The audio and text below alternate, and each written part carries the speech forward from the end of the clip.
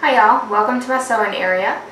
Today we're going to be working on the Milk Pail quilt block for the Farm Girl quilt, and this is the sample piece that I did for the last video. Looks kind of cute, but I got to looking at it and I didn't quite like it as much. So I played around with the pattern and I came up with this one here, which I actually like a lot better. It's better. You got bigger colors here in the center, and got the part of the milk pail on the bottom. And so I'm going to show you today how I did this one. Okay, here we go. This is my variation for the milk pail. As you can see, I've got the 9-patch here in the center, and then I've got a block to go along the bottom for the bottom of the milk pail. I've got pieces for the sides, and then I've got the lid and handle and the lid piece here. So I'm going to show you how we stitch this together. First, we're going to start by stitching your 9-patch together. Take your pieces and stitch them all together. And then so I'm going to do that and press it, and then we'll be back and sew on the bottom piece here. Okay, y'all, so now we got the 9-patch all stitched together. You stitch each in the rows, and then you stitch the rows together there, and all pressed down.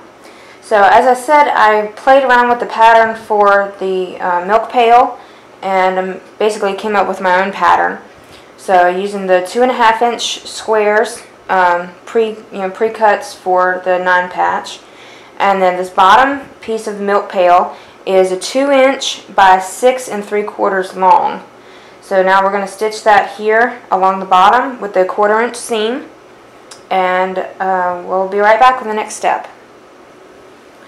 Okay, that was quick. We just did the one seam here, and now the next step I do is setting up these side seams. Move these out of the way, and you see how they match up end to end here. So this is 8.5 inches long by 1.5 inches wide. And again, you're going to use the 1/4-inch seam.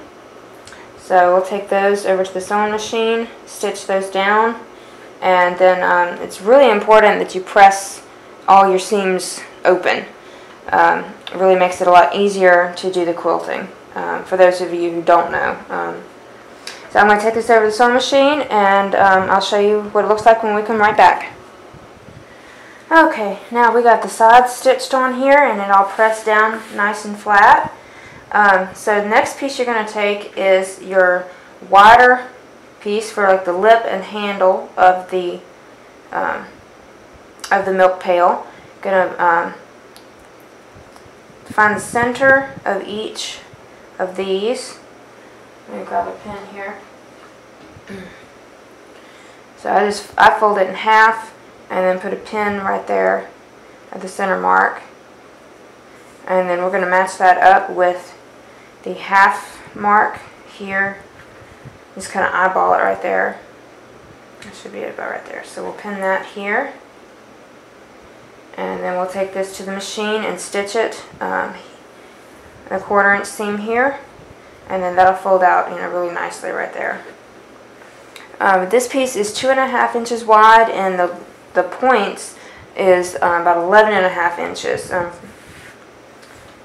then you just cut along the a 45-degree for the corners here, but it's 2 inches by 11.5. So I'll take it to the machine and we'll be right back. Okay, so we got the lip on for the milk pail here. See how it's all lining up really nicely. And then this is 1.5 inches by 10.5 inches at the wider corners, and then I mitered them, cut them at a 45-degree angle there. So we're going to turn this down and line it up, match it up here, point to point, and we're going to stitch this down, and then when we press it, it'll come up to look like that. Okay? So I'll do that, and then I'll show you what it looks like for the last couple steps. Okay, so here we are with all the pieces stitched together. We got the lid here, and then we got the lip with the handles right there. Side pieces and your center 9-patch all put together, pressed out. And what I'm going to do here is I'm going to trim up these little strings that kind of came out, just to make it a little bit easier to stitch on. I'll finish that in a minute, but I'm going to applique this to the 12.5 by 12.5 inch block. I'm going to match it up here at the bottom and center it, and then that way it's going to look like the milk pail is sitting on the ledge when I get it all finished up. So I'm going to put sashing around all four sides of each of these blocks, so it'll look like it's sitting on the shelf or something. But anyway, I'm going to applique it along the sides, just around the outer edge of the milk pail here, and then I'm probably going to base stitch it, just on the edge right here, just so it doesn't flop around and everything. Be easier to when I put on the sash and put the quilt together. So anyway, that's the block, and I'll be right back. I'll show you what it looks like after it's all appliqued, and then we'll give you a little sneak peek of the next block we're going to do. Okay, y'all, we're all done with this one now. We got the milk pail appliqued to the 12.5 by 12.5 inch white background block.